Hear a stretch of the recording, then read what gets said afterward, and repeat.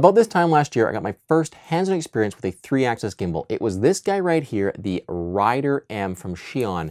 I was blown away by the quality of footage you would get out of it and kind of the next level it would take everything you shot to. It was smooth. It gave all of the footage I shot this really cinematic quality, and I have been preaching for the last year that gimbals are amazing, and if you're stuck between buying a second GoPro camera and investing in a gimbal, really investing in that gimbal will allow you to take a lot of your footage to really that next level and really give you that cinematic feel to a lot of what you shoot. Fast forward a year and I've got this. From Zhiyun again, it's the Crane-M. It's their larger gimbal that allows you to put any kind of camera you want on here as long as it's underneath the weight limit and shoot super stable video footage with it without really any prior knowledge or hassle. You just push the button and the camera points and off you go. So it's absolutely incredible. You can put pretty much any kind of camera you want on here, from a point and shoot to a GoPro on a tripod mount to a mirrorless camera to a small form factor SLR, and it's got some adjustment points to allow you to adjust for those different cameras, and then it just works. The footage is amazing. The Crane-M to me couldn't really have come at a better time. We've seen GoPro releasing their Hero 5 camera, which has a different form factor than the Hero 4s, meaning that gimbals like the Rider M are useless for the Hero 5 because it doesn't fit into the mounting system.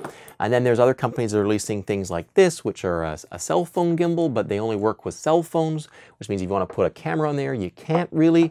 Whereas the Crane-M and with its tripod mount gives you the flexibility to put kind of anything you want on here. You put the GoPro with a tripod mount on here and it works. You put a point and shoot camera on here, it works. You put your SLR on here, as long as it's small and underneath the weight limit, it'll work. This is really cool because it means that if GoPro changes their form factor again, or you get a new camera, your gimbal will continue to work with them, and it's not specific for the camera that you have right now.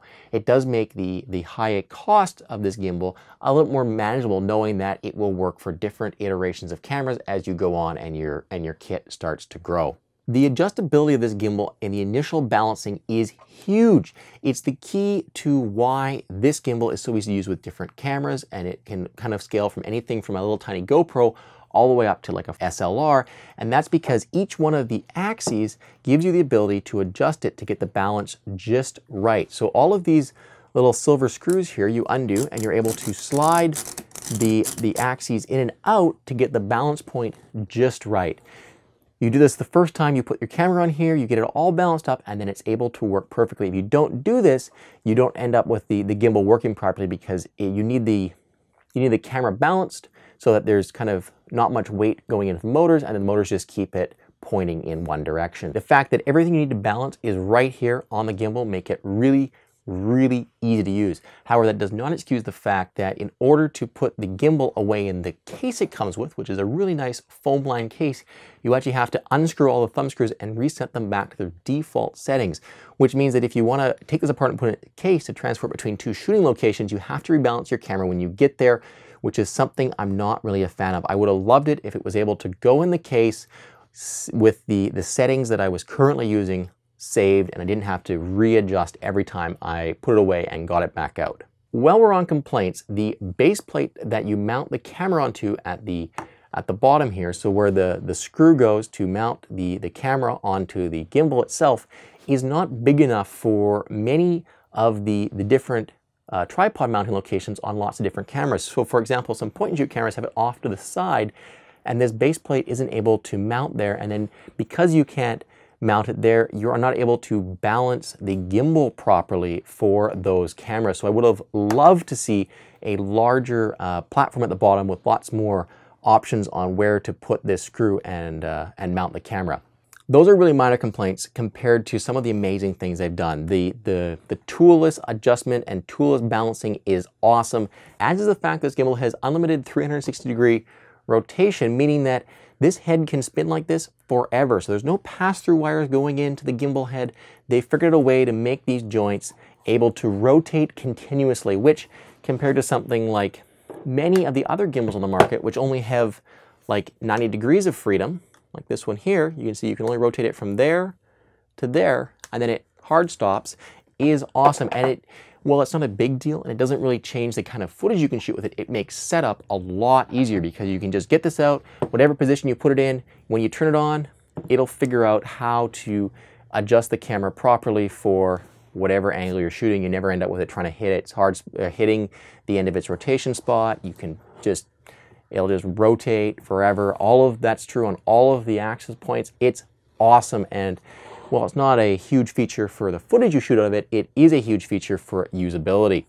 On the control panel, there's one button to turn the camera, to turn the gimbal on and off. You push and hold that to turn it on, and then there's a tripod, a little joystick that allows you to angle the camera if you so desire. So you can point it up and down like this using the little joystick here. And all of that movement's dampened to make sure that the footage you get out of it is smooth. The other button on the control panel is the mode button.